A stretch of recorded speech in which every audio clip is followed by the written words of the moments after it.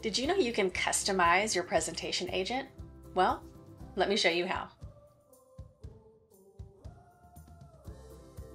Hey Jotformers, welcome back. I'm Kimberly, and like I mentioned, if you have already created a presentation agent but you want to change a few things, you absolutely can. So as you can see, I'm currently in the desktop version of my Workspace, and I'm going to use Julie, our Customer Experience Advisor. I'm going to go ahead and edit our agent. And as you can see, we landed on our Build tab, and we are currently in Channels in our presentation agent.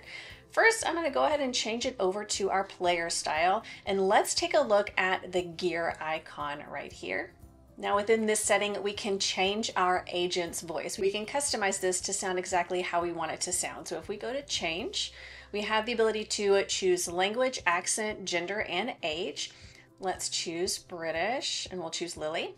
Jotform AI agents are powerful tools that handle tasks. Perfect. We can go ahead and use her, and we can see now we are now over here with Lily. Another thing that we can customize from this menu is going to be our navigation. This is going to be the section that's down here at the very bottom of our presentation. So if we want the presentation to automatically start playing, we need to turn that on. If not, there's going to be a play button that your users have to press in order to start the presentation. We can even turn on and off ask questions, skip slides, the slide panel, as well as the chat panel. So if you do not want any of these checked, make sure you do that here.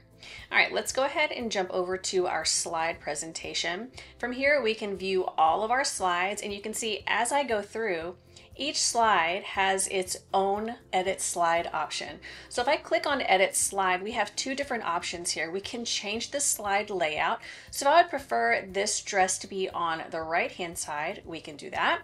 We can even click on this image of the dress, and we can change the image. We can give it another idea of what we want that to look like. Then we can choose to regenerate that image. If I X out of this, let's go back into edit slide. Then down here at the bottom, we have the edit slide. So if we want to change how this pulls, we can absolutely do that. Over on the left-hand side, if I want to change any piece of this, all I need to do is click on it.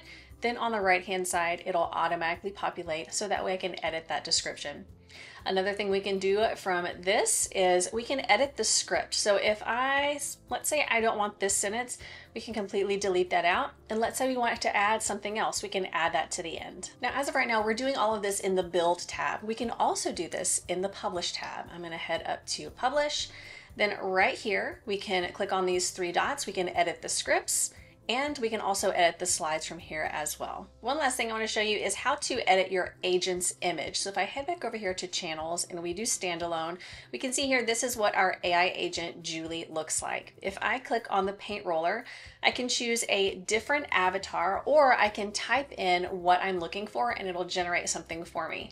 So let's say maybe I would prefer a mascot, or maybe something different altogether. We can absolutely click on any of these to change our avatar. And it's as simple as that. If you have any questions about how to customize your presentation agent, let us know down below in the comments. If you like this video and you got some value, hit that like button, and don't forget to subscribe and turn on the bell so you get a notification every time we put out a new video. I'll see you next time.